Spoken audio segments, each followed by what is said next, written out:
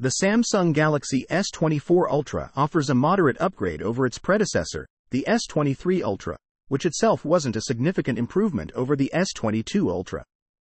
Surprisingly, around 15% of users are choosing to stick with their current Galaxy S phones, while a similar percentage is considering alternative flagship options.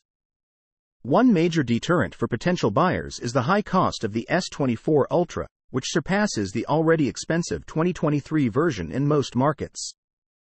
Despite the hefty price tag, there are some positive aspects to the S24 Ultra, including its flat display and the well-received Gorilla Glass armor. Samsung's decision to continue using Snapdragon processors is seen as a positive move, although there is anticipation around the performance of the Exynos variant. The S24 Plus has also seen a price increase in some regions, but the savings compared to the Ultra make it a more attractive option for some users, especially considering its similar features. However, the Samsung Galaxy S24, the standard version, is not viewed as a compelling upgrade for users with older vanilla phones. The device has the benefit of 7 years of support and an LTPO display, but the 8/128GB storage configuration is criticized for feeling limiting, especially when considering the long-term usability and accommodating 7 years' worth of updates, apps, and files.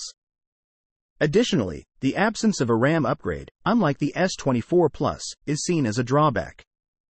Despite these concerns, the Samsung Galaxy S24 series is gaining popularity in South Korea and India, with one Korean carrier reporting that a significant 60% of pre-orders are for the S24 Ultra.